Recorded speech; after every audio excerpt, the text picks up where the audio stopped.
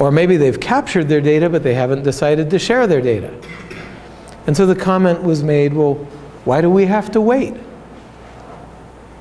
Maybe we have need of access to those data, and we would prioritize that, even if the institution that houses those data doesn't. And so then the question was, can a group of African institutions find funding for and get consent from the owner institutions to do this sort of project? The answer was yes, but it all began with a debate at a previous course. So take this seriously. So essentially, here's what we're going to do in the inventories course. Today, we are up to right here, sorry. And so we'll do some introductions. We will talk briefly about what is an inventory versus what is a sample. And then we're just going to go through some examples, which is to say, our instructors will give you some views of their previous work at sites around Africa or around the world. Day 2, we're going to spend the morning essentially talking science. Why do you do these inventories? Why are they interesting? Why are they relevant?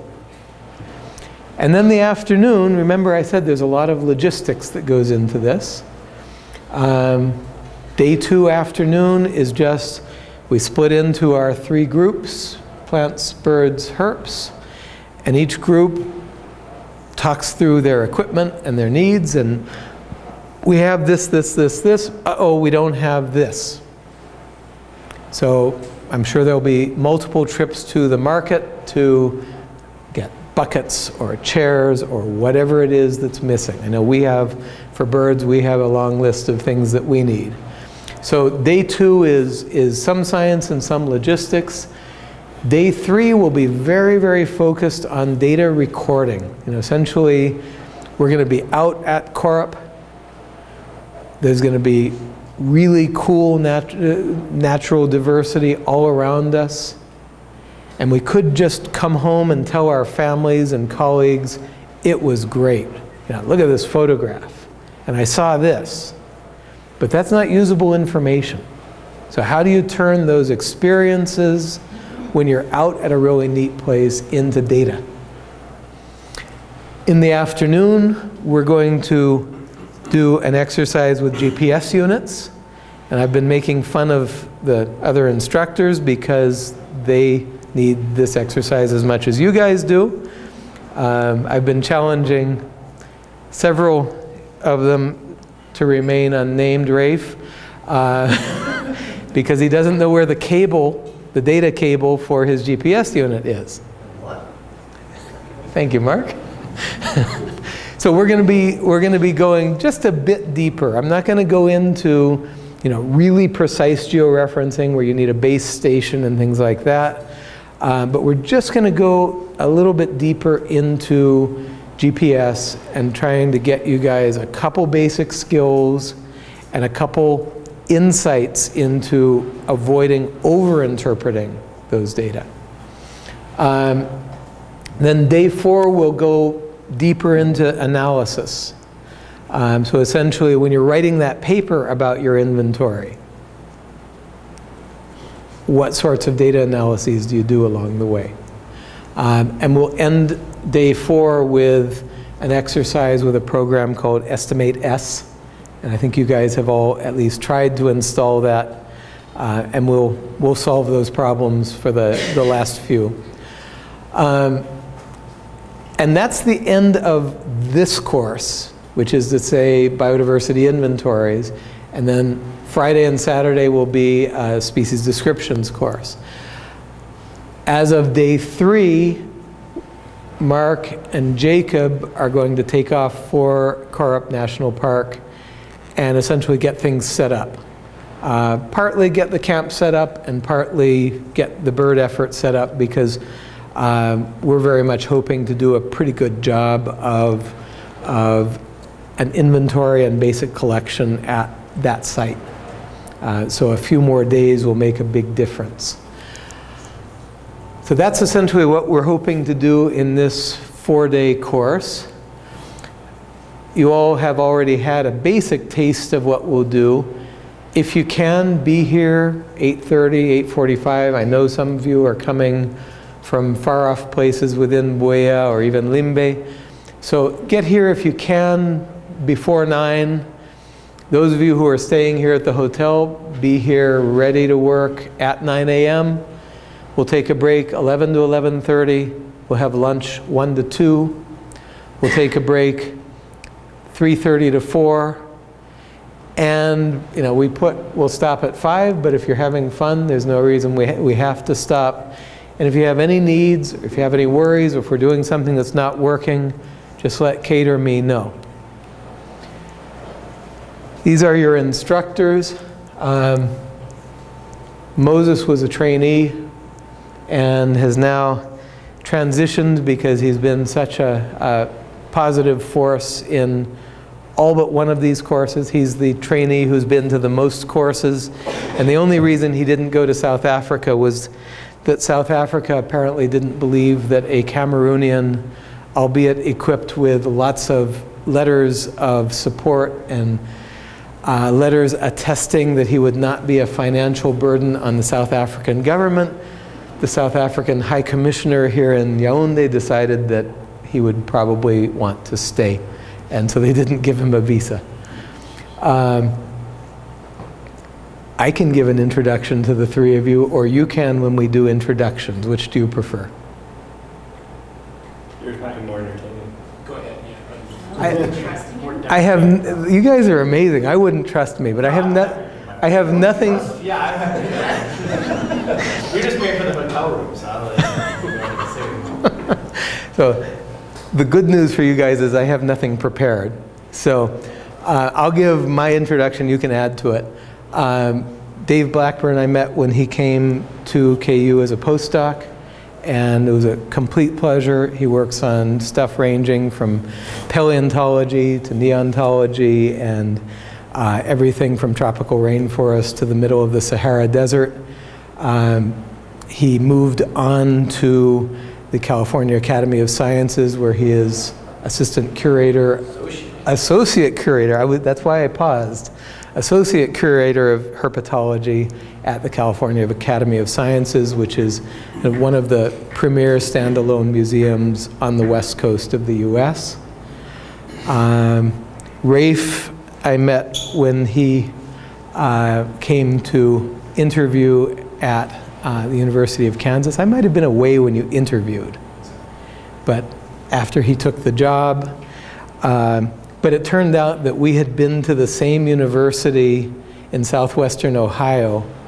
And so we are part of a growing group of Miami University graduates who are at the University of Kansas.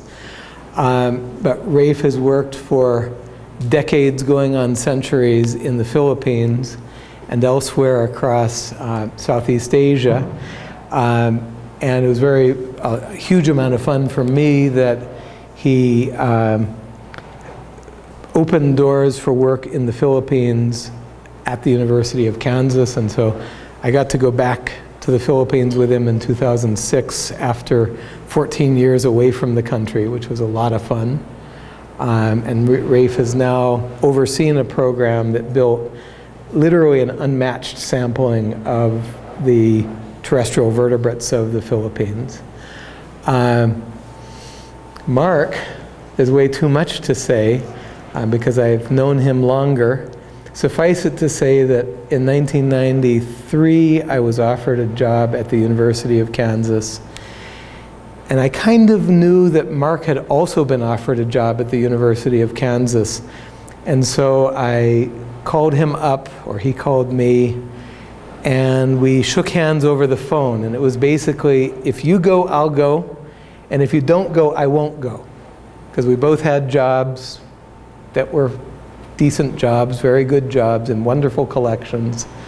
And I knew who the #2 candidate was for his job. And I thought, if Mark goes, I'll go. And if Mark doesn't go, I'll go. I will not go. And we've had a great 20 years working together. The Korup outing will be a monumental occasion because the two of us have been working together literally daily for 21 years, and we've never been in the field together. We've always placed such a premium on expedition leaders that it was kind of a waste for us to go into the field together. But this will be our debut as a field team. And then you guys mostly know Moses, but I met Moses 2 years ago. He's not here because he's in Douala taking care of passports for a bunch of our outside of Cameroon visitors. But Moses was a standout participant in the Nairobi courses and has just been a joy to work with for the last 2.5 years. I now have the privilege to be his co-supervisor in his PhD at a university in South Africa, even though they didn't let him in. And it's a pleasure watching him develop as a doctoral student as well. We also have Jacob here, and Jacob is a master's student in the broader bird group at the University of Kansas. He's actually studying with, remember I showed you all the Mexico information transition. He's studying with one of the major architects of that transition, a guy named Jorge Soberon. But Jacob is working, for his master's degree, he's working on an analysis essentially of species-level biogeography of hummingbirds across the Americas. It'll be quite a unique analysis once he finishes it. And at the same time, he's been keeping up pretty intense interests in Central Africa. So he's been in Equatorial Guinea and here in Cameroon in recent years. And then it's Kate and me. Kate identified herself as generally interested in biodiversity and joined the bird division a few years ago. We've kind of figured out that in her heart she's really a herpetologist, but she has done various things such as Peace Corps in Gambia for a couple of years and a zoo curator of crocodilians in Florida. Not a curator, keeper. Sorry, keeper. Yeah, I don't want to get into any trouble. And Kate, given her Africa experience and her clear love for the continent, I drafted her early on in this program, and in my last semi-annual report to JRS Foundation, I said, will you please start calling her co-director because her role in this program has been that big.